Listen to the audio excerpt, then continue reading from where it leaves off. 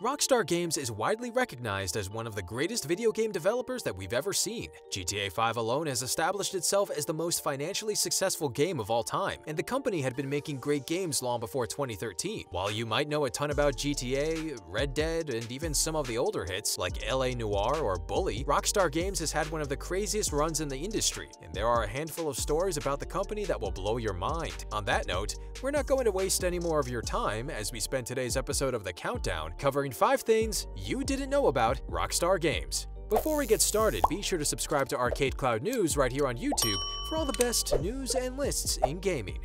Now, let's get into it. Number 5. GTA IRL.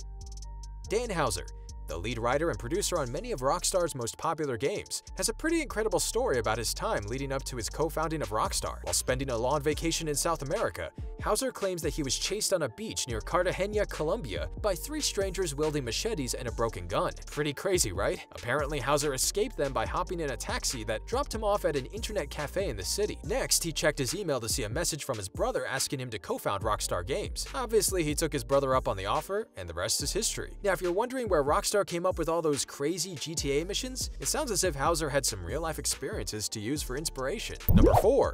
Austin Powers. When you think of Rockstar, the first thing that comes to mind is probably GTA or Red Dead, right? Well, believe it or not, Rockstar is also responsible for publishing 2 Austin Powers games back in the early 2000s. Austin Powers Oh Behave and Austin Powers Welcome to My Underground Lair were both released on the Game Boy Color back in 2001. Both games mixed platforming with a series of video games and were released in between the movies The Spy Who Shagged Me and Goldmember. Sure, both of these games might have been cash grabs made mostly to capitalize on the popularity of the movies, but seeing where Rockstar is at today, it's pretty hard to believe that they published these games all of those years ago. Number 3. Don't pee on the seat.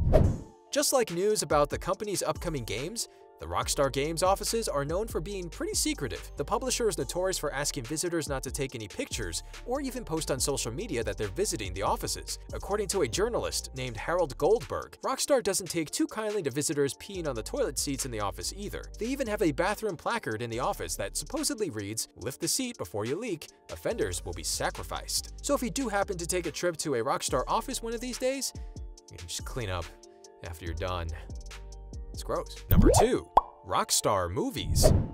So obviously Rockstar Games is known for making, well, games, of course. What you probably didn't know, though, is that the company is responsible for producing several movies. In 2004, Rockstar produced a film called The Football Factory, which told the fictional story of a bunch of hardcore supporters called hooligans, who pledged their allegiance to London's Chelsea Football Club. Then, in 2005, the company produced a live-action documentary covering the Los Angeles lowrider scene, called Sunday Driver. Rockstar also made several short films, including GTA 2, a live-action movie that served as an intro for the game of the same name, as well as The Introduction, a short film that uses the GTA San Andreas engine, telling the story of the events that led up to the beginning of the 2004 classic. The company also made a Red Dead Redemption short film called The Man from Blackwater, and Rockstar's Max Payne series was adapted into a movie back in 2008. Looks like one of the world's best game developers is pretty handy with the camera too, huh? Number 1.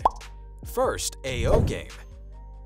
Not only does Rockstar get criticized for making some pretty violent video games, but it's also responsible for releasing the very first AO-rated game in the US. For those of you who don't know, AO stands for Adults Only, and a game has to be pretty intense and inappropriate to get slapped with one of these bad boys. When the Hot Coffee mod was first discovered in the hidden files of GTA San Andreas, the game's rating was changed to AO by the ESRB. An AO rating pretty much means that the game can't be sold anywhere, and Sony and Microsoft refused to distribute AO-rated games altogether. Rockstar had to remove the Hot Coffee mod from the game and redistribute in order to once again receive an M rating. Afterwards, Manhunt 2 was released in 2007, also receiving an AO rating for intense scenes of gore and violence. As a response, Rockstar re-released a new and censored version which removed many of the featured executions, the ability to murder innocent characters, and an in-game rating system that incentivized maximizing brutality. And that covers our list of 5 things you didn't know about Rockstar Games.